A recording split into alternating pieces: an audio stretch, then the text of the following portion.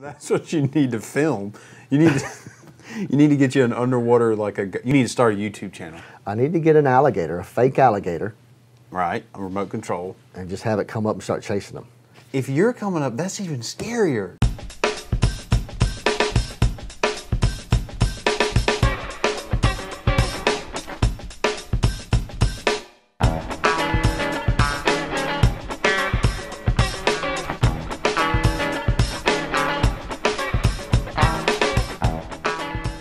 We are on the bridge today with Mr. Tommy Goodwin. How you doing, Tommy? Doing great. Thank you so much for coming on the show. I'm excited. I'm excited to have you here. Thank you for inviting me. Absolutely. I want people to get to know you, man. I've seen some signs sticking in some yards here lately. Yeah. Running for tax commissioner. Quite a few of them, yeah. Tell me about that. Just decided to try to make a change at the tag office in Lee County, you know.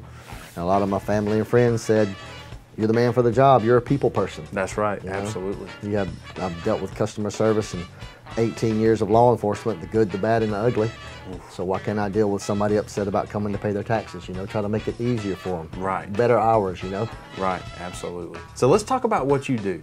I want people to know what you do. I want people to get to know you a little bit. Let's talk about what you do. Well, about 6 years ago, Sheriff Rachels with the Lee County Sheriff's Office asked me to go to do internet crimes against children full-time during the daytime. Okay. I looked at him and said, are you sure? And he said, yes. Wow. Within the first 3 months, we had 6 cases. And that's 3 months? First 3 months. And that's with me, that's proactive police work. That's basically pretending like I'm a 13-year-old girl online. Right. And catching predators.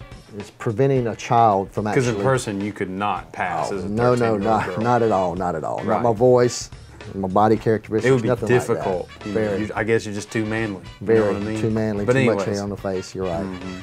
Our sheriff says, if they can drive, if a predator can drive with the day's drive of Lee County, you go get them. We've been to Alabama, we've been to South Carolina, Florida, Louisiana to pick up people. Wow. And we've caught 64 people in the last 4.5 years. 64 in 4.5 years? Yeah, and at the GBI, they teach us to pacify the pedophile. So basically, let's put the hand on the shoulder and they 100% conviction rate and haven't lost a case. Wow. Yeah.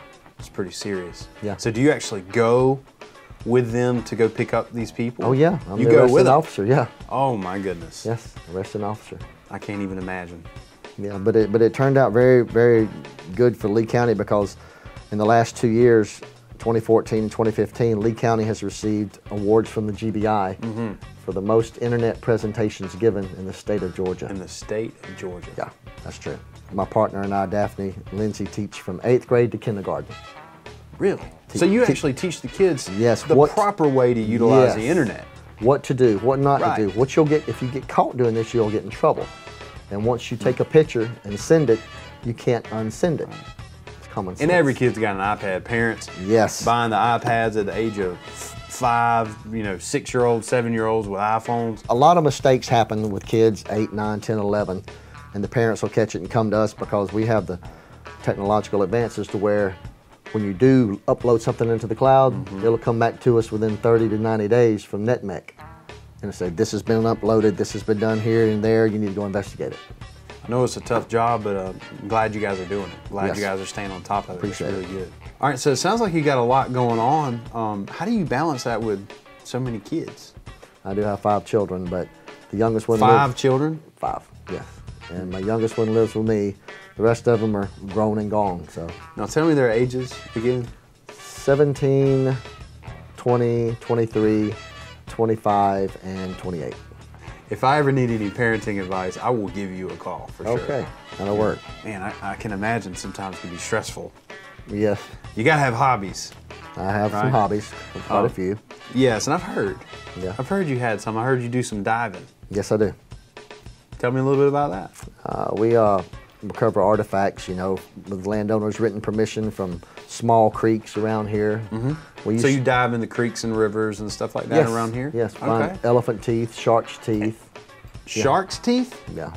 How does that happen? Millions of years ago, all this was underwater. And then when the rivers and creeks started to form, they came out of the lime rock, the bones will stay there. Right. But the lime rock will continue going downstream. Stegosaurus bones?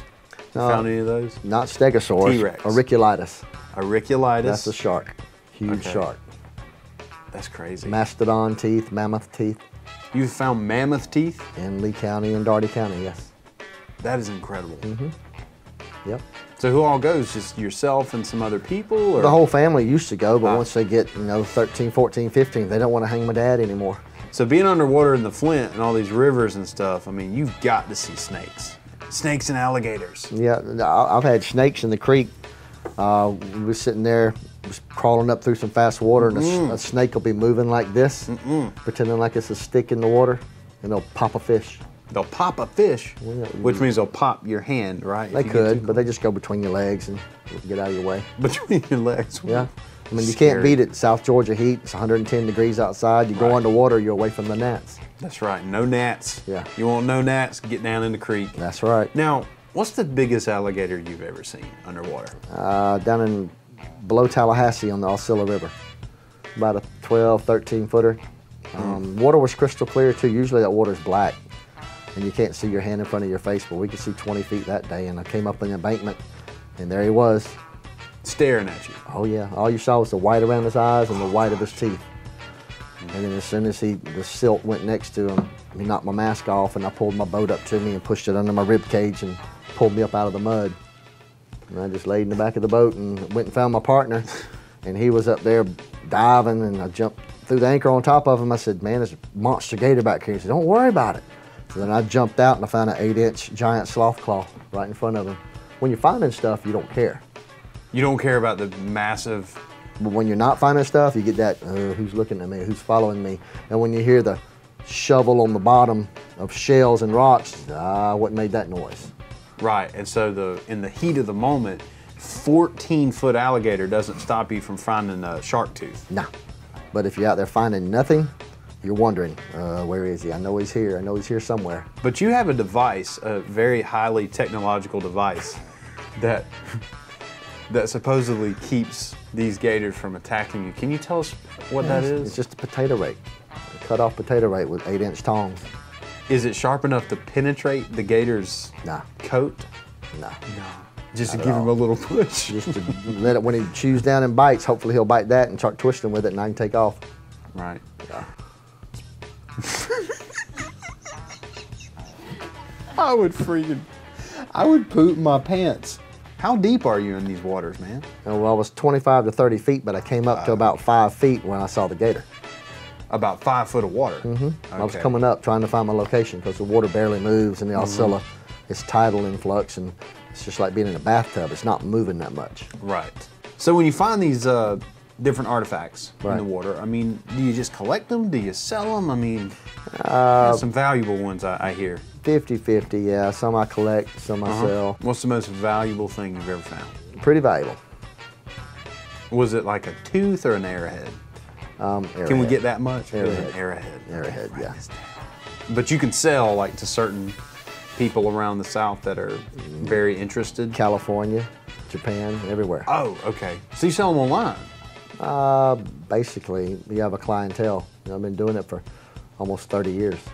So Tommy, you're working for the Sheriff's Department, catching and finding predators, doing a lot of internet education, which is really awesome. Running for tax commissioner, but not only are you doing that, you're an adventurous gator poking, arrowhead finding phenomenon. That's incredible. You don't hear about that very often, but we want to do a follow-up story. We want to actually come film you diving. Can we do that? You sure can. Stay tuned. We're going to see the tax man in action. And hey, I'll vote for a guy who wrestles alligators. You know what I mean? We'll see you next time on The Bridge.